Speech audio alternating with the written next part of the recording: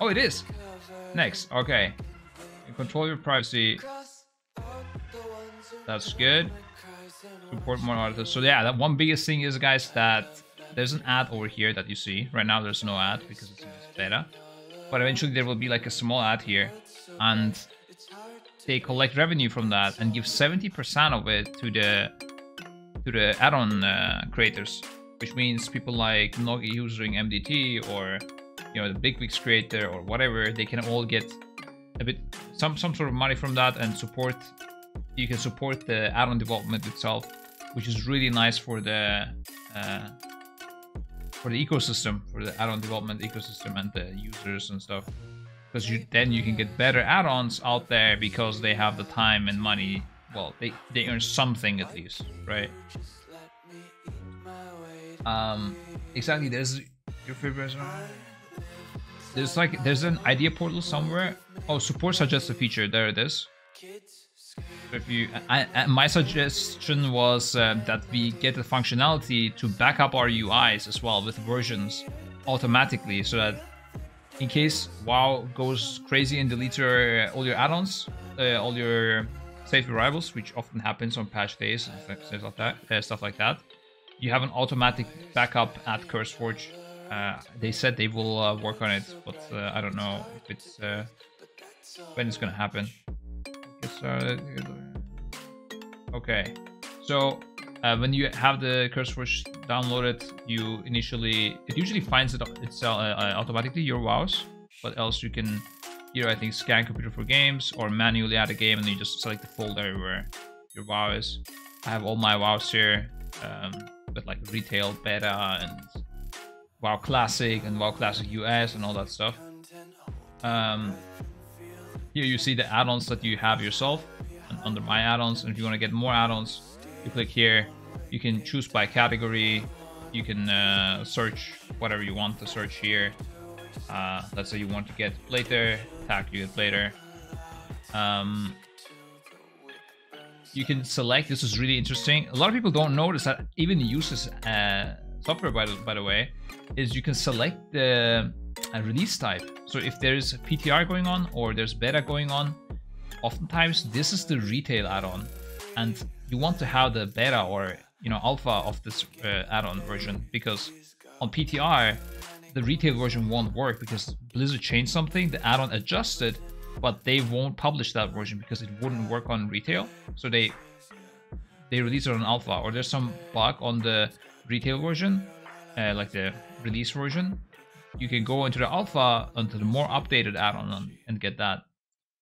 I think, for example, a few weeks ago or a week ago, Omni had some sort of bugs, and they fixed it in this release type alpha. Other than that, one really cool thing. Well, okay, I didn't show the main functionality. The main functionality is pressing update all, and then it will update all. Because I have very slow internet, I have them updating one by one, but usually this would run even faster, which I didn't know you could change. Here you can change the simultaneous downloads. If you're streaming like me and you don't want your upload to crash because you're really bad internet, then you can reduce it. Usually it's way faster than this. Yeah, this is the main thing. Obviously, you just press update all, everything gets updated. It's the best thing, honestly, by far. You don't have to download stuff and drag the folders or things like that. Lastly, the coolest thing maybe for you guys, there's the, even if you don't use CurseForge, on the exclamation mark CurseForge, you can go into this link and you will see this page where you can have most of our streamers and their setups with their add-ons. So I put all my most important add-ons here.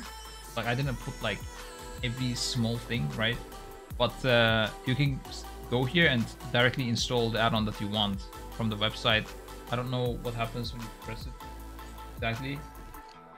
I think, I don't know. You'll have to see for yourself because I have the add-on. I'm scared to press it even. But I think it might prompt your CurseForge client. You have to go to that add-on or something. You can download them here. And I said most important add-ons. For me, mask is important, dude. I don't know. I didn't put like everything in there. And yeah, you can see from the other guys what they have. Yeah, that's it, guys.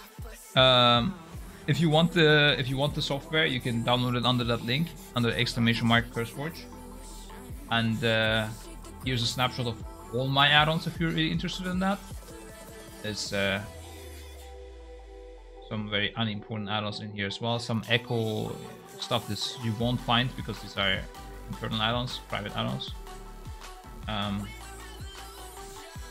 S-Boxer I don't even think works anymore. I need to like update this list a little bit myself.